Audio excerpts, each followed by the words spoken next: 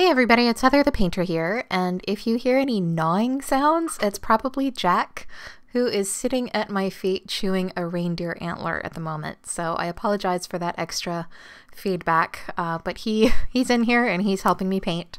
So I wanted to walk you through just some really cool things to do with some of these new signature brushes that I've created. They are for use in Corel Painter 2016. And unfortunately, they're not backwards compatible with earlier versions, so you're stuck with them in 16. But they, the features that they provide and just the functionality will make up for it, and they're really, really cool. So it should be mentioned here that you really do need to have the pressure-sensitive stylus when you're working with these brushes, like your Wacom tablet or a bamboo or a Cintiq, something that has pressure sensitivity, or you're just not going to get any functionality with these brushes. So I've installed all three of these. I've got the Sketchy blenders, the Sketchy and Signature full brush pack, which is 19 brushes, and the full pack includes both the Sketchy and the Signature when you buy them on the store. Or I've got the Heather's Signature brushes, which are two of my favorite brushes to do writing or line drawings or line art, or just kind of some messy calligraphy. So I'm going to talk about those today.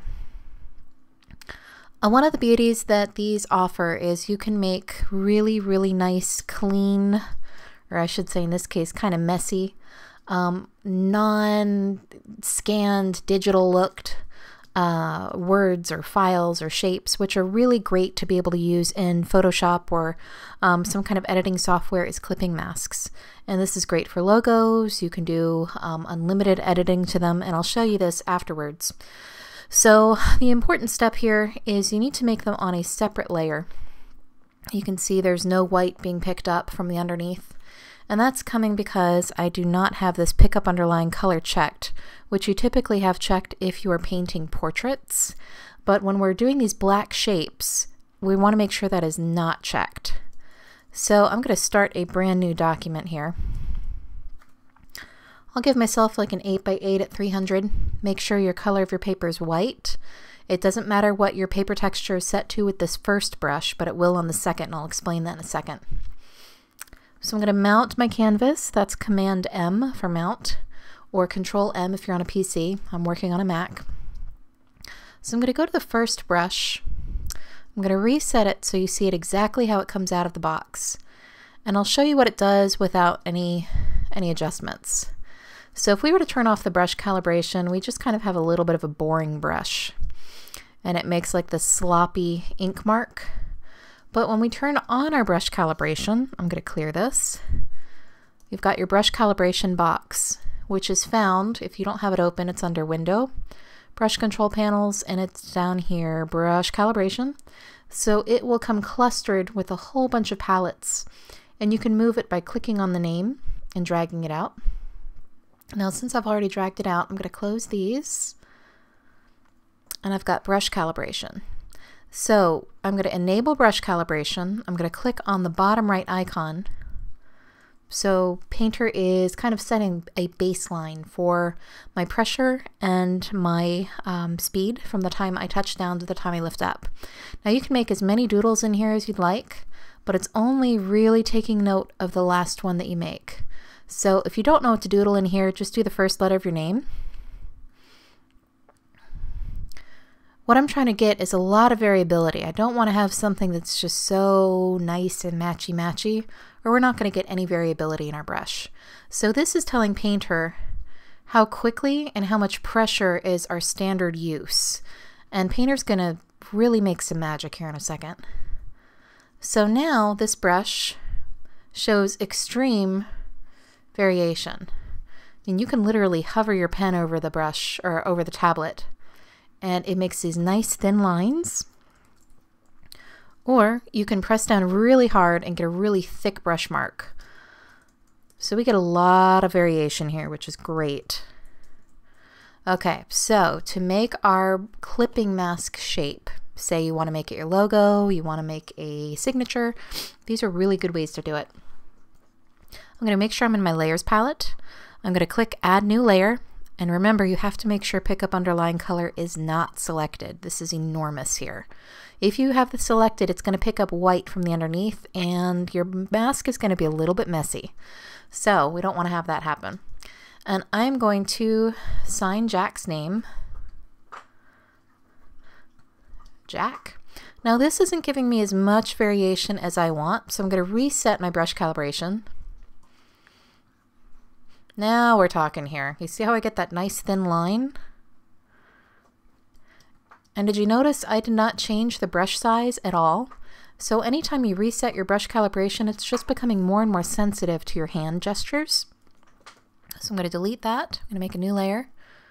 And now that I like this,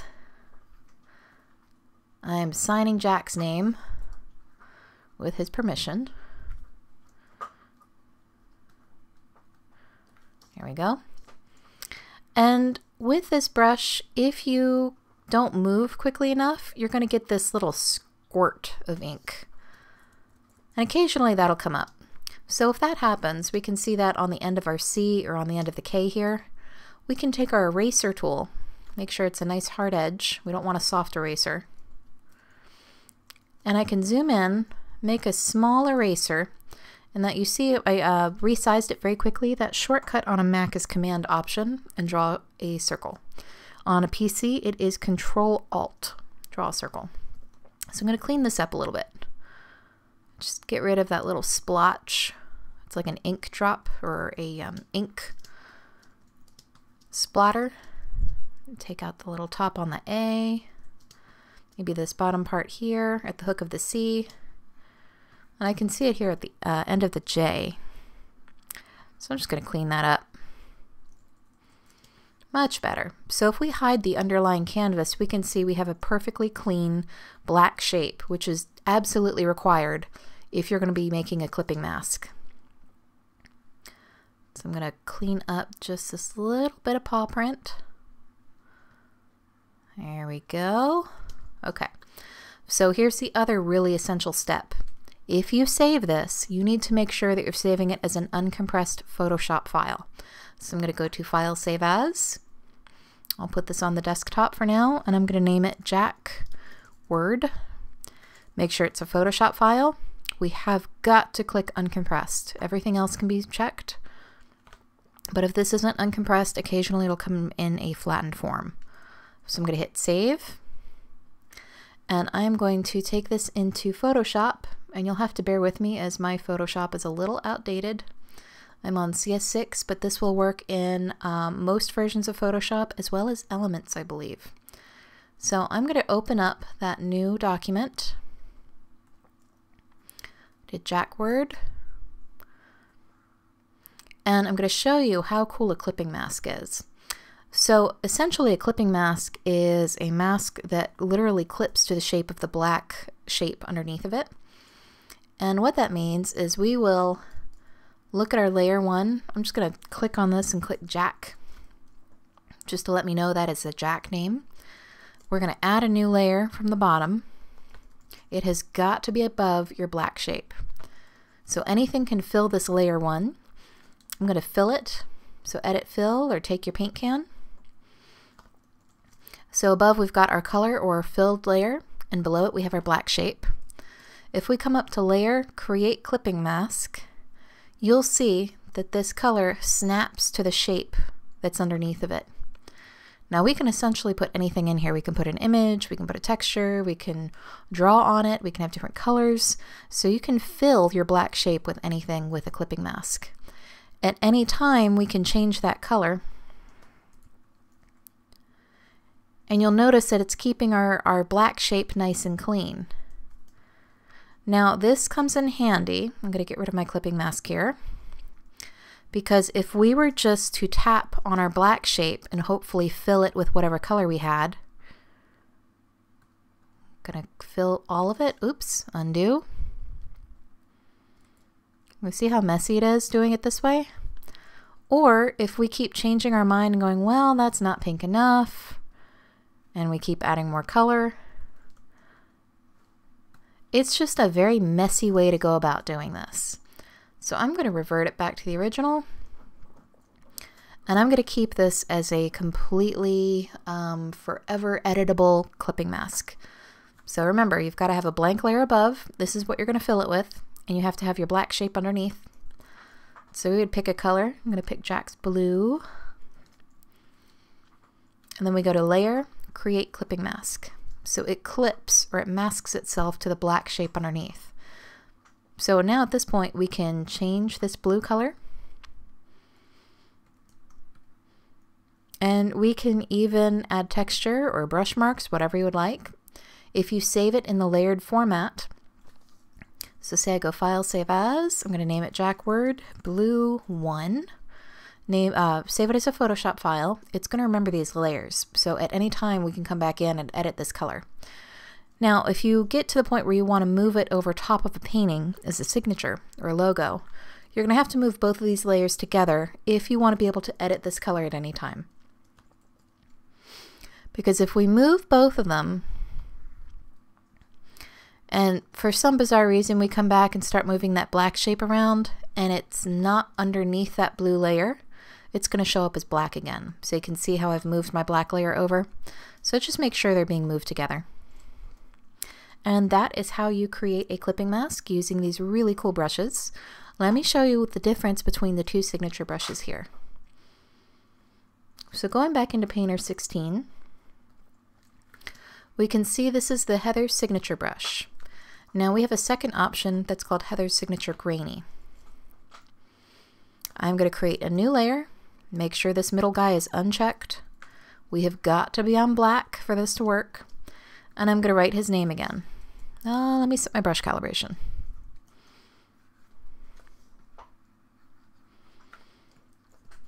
Now there's a big difference between these brushes. You get the same functionality with it, but this one now picks up paper texture, which is found in your tools palette.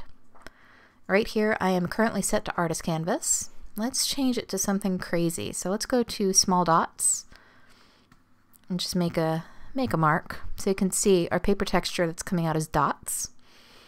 If we put the Featherland, you can see now we've got that paper texture showing through. So this brush was designed to show a paper texture. You can change your paper texture at any time, but just know that it does not retroactively update the marks that you've already made. This could actually be really cool for a logo. So if we make a heart or something sloppy, or a smiley face, we could use these as clipping masks. So you see that paper texture is not actually showing like any kind of color, it's just showing empty space. This is ideal when you want to make logos or cute little hand-drawn graphics for your marketing pieces. It's quite limitless here. This is great for art journaling, handwritten notes if you want to hand sign something or have it look like it's hand signed and not stamped with a text tool or a scanned shape. So play with those different paper textures and see what inspires you, and just keep doodling, keep drawing. And if at any time that brush just doesn't behave or it's not giving you enough functionality or variability, make sure that you just reset your brush calibration by clicking on this bottom right icon. And what I do is I try to make sure that I lift my pen fully off that tablet, because that's going to give me really nice expression here. So now I'm going to clear out everything.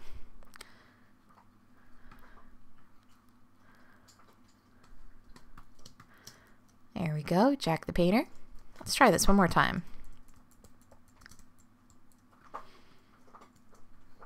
There we go, much better.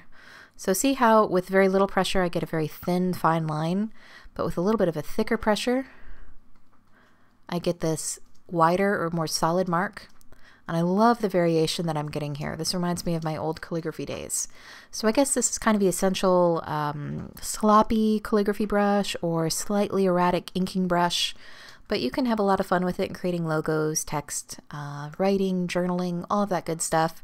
Just make sure that you're on a separate layer with these if you want to be able to use those black shapes in any art project.